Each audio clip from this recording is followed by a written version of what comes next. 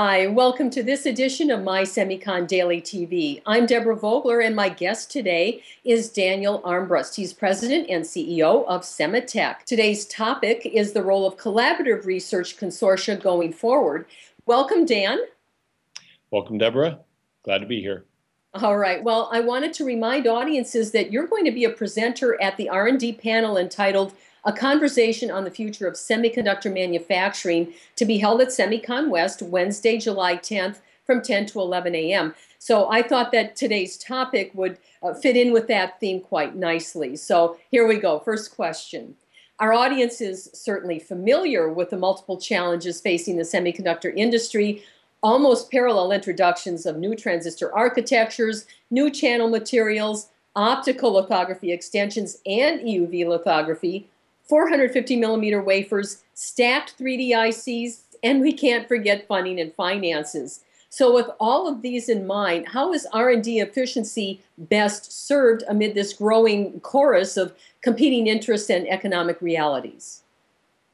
Deborah, that's a really good summary of the challenges in front of us. It would certainly be convenient if we could narrow the focus to a fewer of the things that we need to do. Unfortunately, we need to do them all. And the reason for that is that our customers expect continued advancements in power, performance, and at lower cost. And if we're going to stay on as an industry, the growth curve we've been on and remain vital, we're going to have to solve all of those problems. And to me, there's a common denominator in that they're difficult, they're complex, and they have a fair amount of uncertainty. Just not, can we do them, the technical uncertainty, but also what are the implications economically? So I feel that, as an industry, we need to respond to that uncertainty challenge by coordinating better across the entire industry. And to me, what that means is, wherever possible, reducing redundancies, eliminating waste. And the other aspect of that is that we have to really time these things right. And what I mean by that is when we have to address each of these challenges, and when we do, how do we introduce them and get them into volume manufacturing much faster than we've done in the past. Are there any areas of redundancy or waste that you personally would like to focus, hone in on or focus on, or is that something that a topic you best left for the panel to discuss and hash out? Well, we maybe talk about this in our conversation. It has to do with how quickly can we respond. I think that's the key ingredient here. You're going to hear more about it certainly during the panel discussion. Well, now I wanted to move to the price and the cost and funding sensitivities, if you will, with the price points of consumer electronics, especially mobile devices, continuing to be under pressure. How will semiconductor manufacturers leverage their participation in R&D consortia? Well, the role the consortia takes, I think, remains fundamentally the same, and that is our role is to bring the industry together. And that means that there's dialogue that leads to consensus on what we need to be working on. As I've said, we need to heavily prioritize what are the most important gaps in infrastructure needs that need to be solved. And then ultimately, we put together programs and execute them. I think the entire supply chain is under pressure to continuously adapt and to prepare the technology with much more significant upfront investments.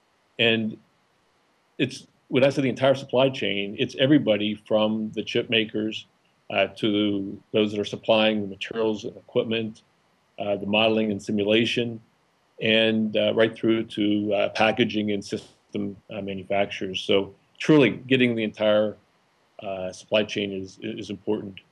And the question is, why do we need to do that? And it's, again, back to the idea of uncertainty. If you take our device roadmap, there's significant questions about what happens, what's the next big step as we get closer to the end of scaling as we're used to it. Similarly, when each of these technologies is going to be introduced has a fair amount of uncertainty around it. And then what a lot of people in the industry are talking about is how will these sequence together and how do they interact? So we're not only worried about introducing individual changes, but the interaction between them, how to stage them. And so at the end of the day, it's uncertainty that we have to deal with as we get closer to the limits of scaling, that technical uncertainty, as well as the question, can we do it while continuing to drive down the lower cost per function? It's that economic uncertainty on top of the technical uncertainty. Well, are there some specific steps then or things that consortia can actually do to adapt to this situation, especially in light of all this this variability, this uncertainty, rather? I think so.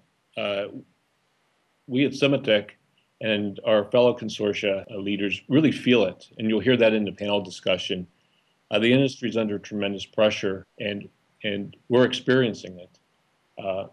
Our members expect us to be able to adapt, and our thinking is in response to all this uncertainty, what we need to do is move much more quickly. If you think about our industry, we've done a really good job of cooperating, of being more predictable.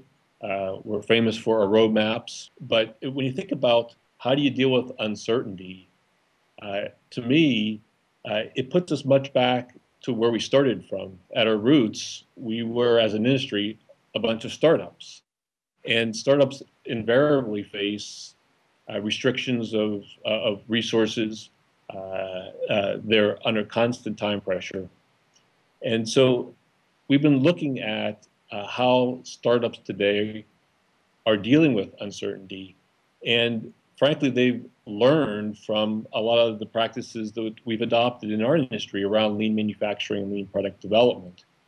And so how do we apply those methodologies is the question we're asking ourselves. The learning is around very quickly finding a hypothesis about something that needs to be addressed, very quickly getting industry validated learning, and then scaling once we're sure that we're working on the right problem set. So at SEMATECH, we're using these techniques in the early stages and are finding some success there. And so if I were to summarize that, we have a very, very dynamic environment. And I think there's a limit to how much we can really plan and predict, and to be humble that some of this is going to be learning on the fly.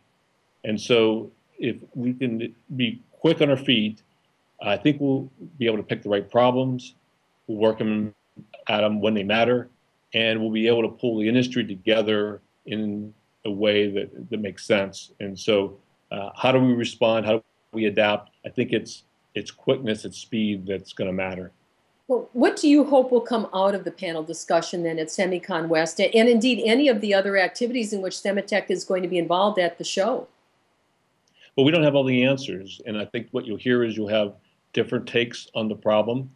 I hope that we can describe some of the things that we're doing in SEMATECH. We've got plenty of visibility within the various forums that are there, and we as a team are going to be listening very carefully for does the industry see the problem set the same way, and what are the things that need to be worked on right now? And so I hope to do a lot of learning during the week. Well, thank you very much for being our guest, Dan. And this wraps another episode of My Semicon Daily TV. Please join us again.